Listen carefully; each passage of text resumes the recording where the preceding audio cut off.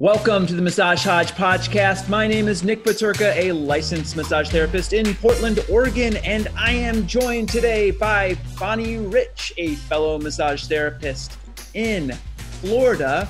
Her company is called Massage or Not. That's not K-N-O-T. And welcome to the show. Thanks so much. I appreciate it. You're here to participate in my ongoing 50 massage therapists, 50 states, to learn how they do things differently in all the different states. And I really appreciate you being here. But before we jump into Florida, I always like to get a little bit of background about how people came to massage therapy to begin with. So if you wouldn't mind a little origin story, I love hearing them. Sure. In 1997, my husband died, and I was in a young widows support group. And one of the ladies there said, "Oh, I'm going to leave here and go get a massage." And I just went, "Holy smokes, I've never had one in my life." I was 32, and she wouldn't let me leave that day without taking her therapist's name and number and promising that I would make an appointment. Wow. And so I did. And the therapist just happened to be a mental health counselor as well. And I still remember her name. Her name is Carla Fisher. And right there on the table, I noticed how much it helped my brain. I still to this day couldn't tell you what she did technically, like all the strokes and the moves and stuff like that. Couldn't tell you. But I just I knew what it did for my brain. And right there on the table, I asked her about massage school. So that was April of 98. And in June of 98, I started massage school. Wow. Yeah. That was my only professional massage before. Yeah, that's interesting. Yeah, I think before I went to school, I'd only had one or two. But that's, that is an interesting story. You never know where life will take you. Right, exactly. Yeah, exactly. it's true. So if you wouldn't mind, let's jump into Florida. What does it take to get a massage therapy license in the state of Florida and to maintain a license there in Florida? Okay. To get a license, you have to go through a program that has to have at least 500 hours. Okay. Let's see, to renew your license every 2 years, we renew on the odd number years. So next year we'll renew. We have to have 24 CEUs. They have to be Florida approved. And if you took the test under NCTMB, which I did 20 odd years ago, that has to be approved, or right now it's the NBLEX in Florida, which is the national certification. So that's the test. You take the NBLEX to become a therapist there. Now. 20 years ago, 20 plus, it was NCTMB. Excuse me. So the courses have to be approved by both. So CEU providers really have to jump through some hoops. And 6 to 8 of those courses have to be required courses. Florida laws, ethics, medical errors, and we just had one added last year regarding human trafficking, because Florida is it's either the top 3 or the top 5 in one of the top 3 to top 5 states with horrendous human trafficking. Orlando being a big city, especially around the tourist area. Right. And is that trafficking happening at like places operating outside the realm of like under the auspices of being massage therapy locations, or are they just totally off the, like, I don't know if you heard any of my Ohio conversation, but in Ohio, you can actually be a relaxation massage therapist without having a regular therapeutic clinical license. It's like this weird loophole designation, but a lot of those places tend to be aligned with trafficking. Sure. I mean, there's obviously the places, we all know the places that have big neon signs. Yeah. And they're open till 2 a.m. And typically those are human trafficking hotbeds. Yeah. And what we're finding now, the reason why it has become a required CEU is that a lot of those businesses are owned by the mafia here. Oh my. And there have been a few therapists that have actually gone into those places to make sure before they reported them to the powers that be. And the mafia has cameras all over these businesses, so they get the license number of this therapist, and there have been some therapists that have been hurt as retaliation. Wow. That's high drama. I had no idea. Yeah. This is, unfortunately, this area, especially Orlando, is a hotbed. If you think about it, there's a lot of Super Bowls that play down here in Miami, play down in Miami. Mm-hmm. That is major human trafficking business is done at every Super Bowl. So it's pretty rough here. Yeah, what sounds like something out of a nighttime, I don't know, law procedural drama, not out of real life. It's wild. Wow. Yeah. So, okay, so becoming a massage therapist in Florida, 500 hours, MBLEX, a decent continuing education requirement. Mm-hmm. That's all pretty straightforward. What about what's going on with your state? What's the state of your state? Watching the news, it seems to be sort of a hotbed of controversy as far as the reaction to the coronavirus. That's a good way of putting it. Yeah. What would you say about Florida? Is it officially shut down? All that stuff. Excuse me. On March the 20th, Governor DeSantis put out a decree that all healthcare providers, and we fall under that. We are governed by the Board of Massage Therapy, but we're under the Board of Health, which licenses, physical therapists, respiratory, everything. So. Mm-hmm. For us, he decreed that we had to shut down until at least May 8th. Oh. So, and that is all May 8th, right? Yes. So that was all non-essential, basically all non-life-saving services and procedures. Okay. So I'm waiting to see, I don't know if he'll extend it, whatever. It's difficult. There's so many layers of this that make it challenging because mm-hmm. I think a lot of the country have seen our website our unemployment insurance website has crashed time and time again. Mm-hmm. And we have come to find out that Florida, the payout for unemployment insurance is one of the lowest in the country, mm-hmm. A whole $275 a week. Mm. So it's been challenging. I've never gotten to be able to log on websites. So I downloaded the paper form and sent it in. Wow. Who knows when I'll ever hear something from it. Right. So it's challenging.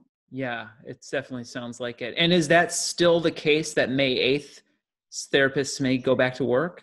So far. Yeah. So far. I mean, you've probably also seen that some states like Georgia in particular they're back today. They're allowed to be. Yeah. And a lot of therapists here are foaming at the mouth to get back to work. Yeah. And I'm just going to let my own business, this is my own thing. Yeah. I will not. Because basically those people that will be going back to work and taking people, I hate to say it, but they're kind of the canary in the coal mines. Mm-hmm. To see, I want to wait to see what the second wave of infections, how that will be. Yeah. 2 to 4 weeks later. I've got a medical background.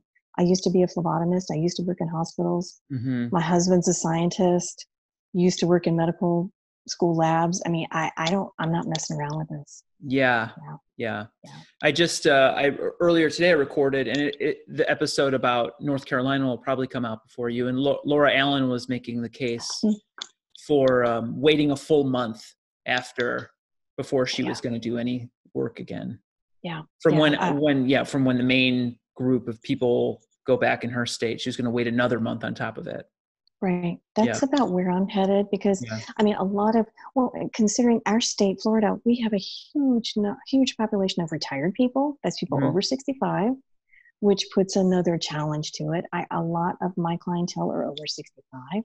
Mm-hmm. A lot of my clientele are pregnant. That's one of my my specialties is pregnant women. Yeah. Once a week I go to see a 93-year-old lady for 20 minutes. Mm.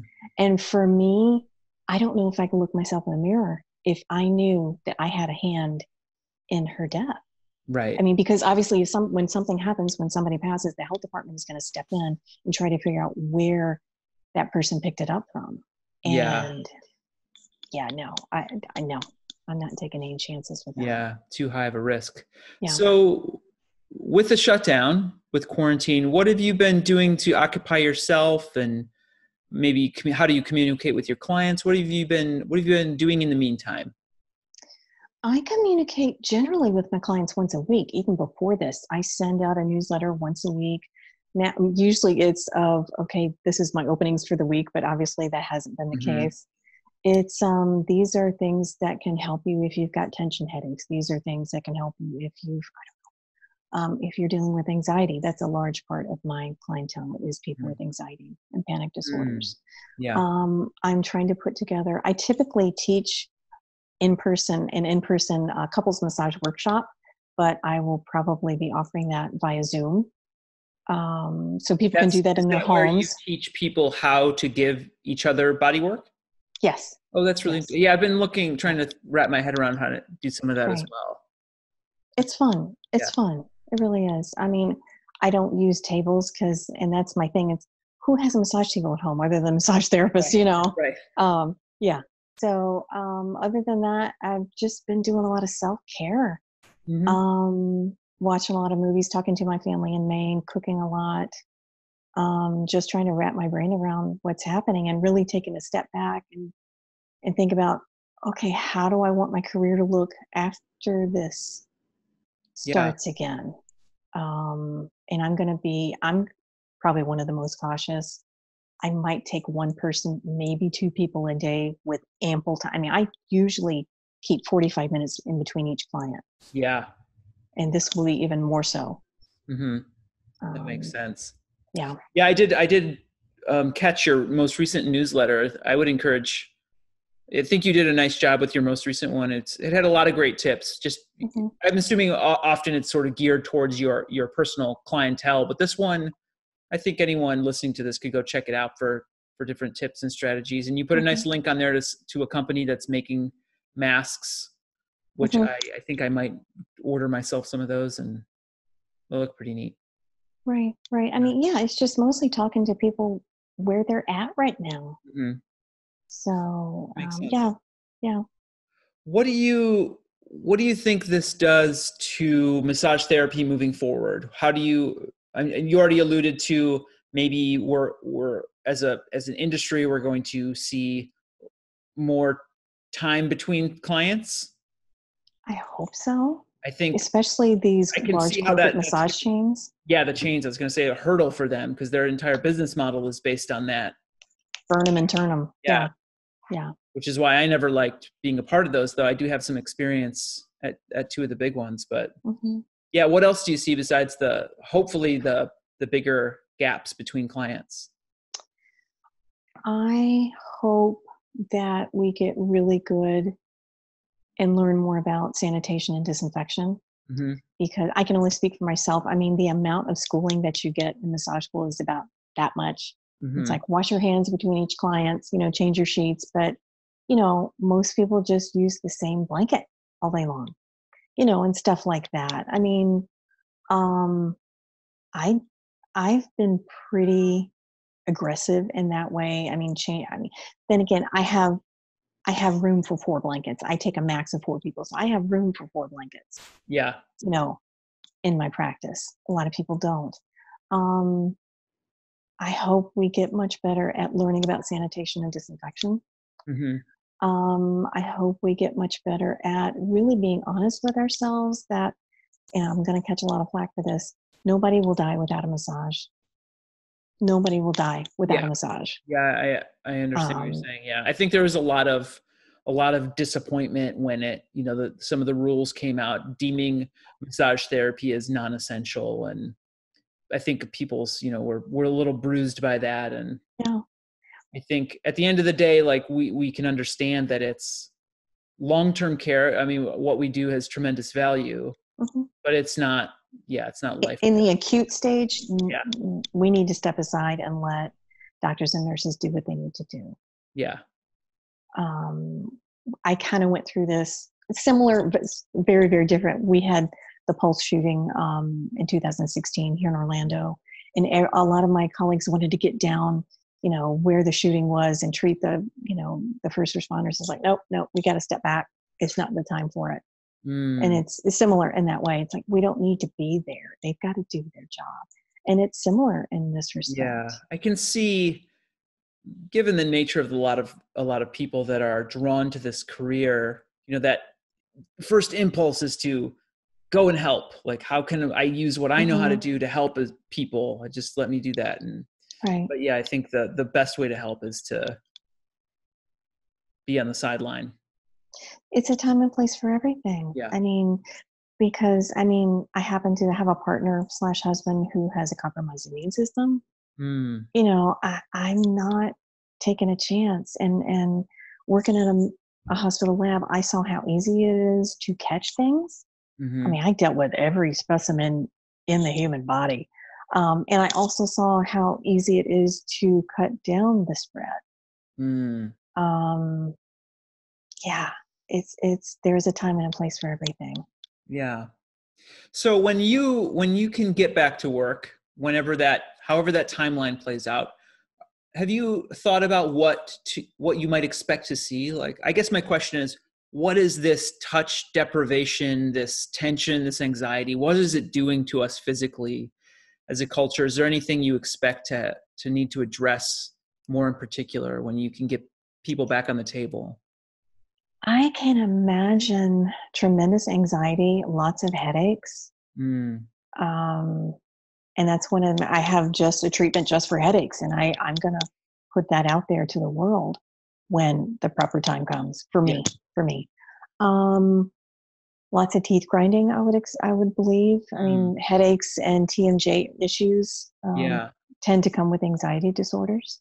Yeah. And I can like concern about working on faces, the proximity, like that's one of the things I'm going to have to think about, because I'm one of the few around here. I actually work inside the mouth for TMJ issues.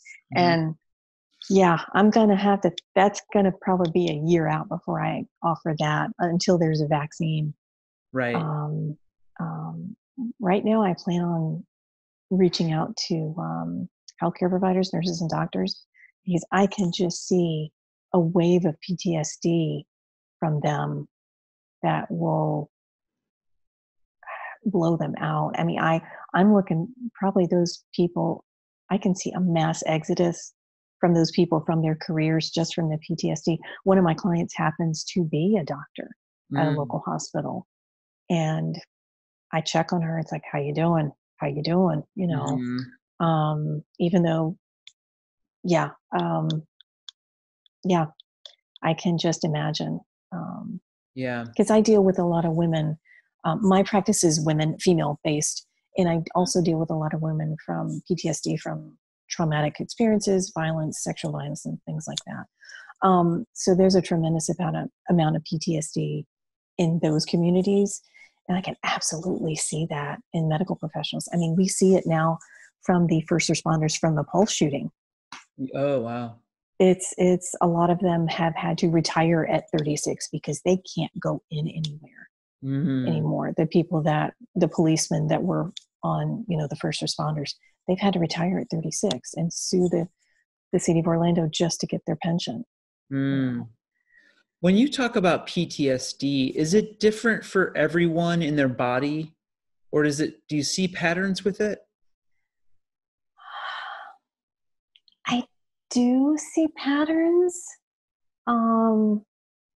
It's the many manifestations of kind of like anxiety. I mean, I see headaches, like I said, a lot of jaw issues, neck, shoulders, and mostly it's. I notice them most. They just need a completely safe place to just be, to feel more comfortable in their skin. And maybe they haven't just felt comfortable in their own body for a long, long time. Interesting. So that's one of the first things. If I do talk to somebody and I know if they offer that, this is what I'm dealing with, I let them know up front, look, I don't talk during a massage ever. Unless you talk to me, this is your time. You didn't pay to hear me jibber jabber through the whole session. No doubt. Yeah. But yeah, that's a big thing is for people going through that, just to have a safe space, a quiet space to just be. Yeah. Those are all great thoughts. So while I still have you here, I noticed on your site that one of the things you do is lymphatic drainage. And I know this isn't about your state or anything, but I've always been kind of curious about that. I've never had it done. And I think a lot of people wouldn't even know, therapists probably know what we're talking about, but people off the street might not. Could you talk a little bit about what that work looks and feels like and what it's good for? What it looks like, you might as well be watching paint dry on a wall. I mean, it's very not unsexy. It's incredibly slow, incredibly light. And it doesn't look like it doesn't feel like I'm doing anything. It's sort of the opposite of what the average client comes in looking for. Yes. Yeah. Yes. It's super light. I mean, you've heard it. It's literally the weight of a nickel is what you're applying, the pressure that you're applying. I got into it because my husband is a 3-time survivor of Lyme disease. And he also has lots of, he's a former marathon runner. So like 4 knee surgeries and all this kind of stuff. So I got into it he was my guinea pig. And I've also noticed I've noticed it helps with fibromyalgia issues. I still don't know why scientifically, but I wonder if it just helps kind of calm down the body, just because it's such a rhythmic kind of moves. It's just very relaxing to the system. And it requires deep knowledge of the lymphatic system, like knowing where nodes are. Mine was a week of, say, like 8 to 6 or 8 to 7 every single day. So it's pretty thorough. Okay. Yeah. What percentage of your practice is engaged with that? It depends on the time of year, I notice, for whatever reason, it's a smaller percentage. Yeah. And I notice when I put it on my website, I get people like you that just, hey, I've heard about that. What is this? And I've heard about it. And I had a woman who asked about it. Her teenage daughter was about to get spinal surgery. And I talked to her about it. I actually sent her videos because I knew, after spinal surgery, you can't bring anybody in. I mean, it would be very traumatic to bring your kid, put him in a car, drive halfway across town, So I sent her videos, and I've gotten to the point I would rather just somebody book an hour session with me with my regular massage rate, and I'll show you, say if your partner needed it, I'll show you how to do that on him or her. That's easier for me because you're going to get much more relief by you doing it at home. You can get many more sessions, which is going to be much better for the patient itself. Is there a benefit to lymphatic drainage as sort of a maintenance wellness kind of thing? Like, can it serve people? Like, is it good for your immune system? Is there anything to it, like, in that regard? Well, if you think about it, your lymph is just underneath your skin, and your lymphatic system, that is your immune system. So that's why I do it for my husband who has Lyme disease. I think it would be good for wellness and maintenance, but for the average patient, average client that is looking for like a massage, it's hard for them to grasp that. Right. And a traditional, quote unquote, if there is such a thing, massage, it does still affect the lymphatic system. Sure. But not in that very specific way. Yeah.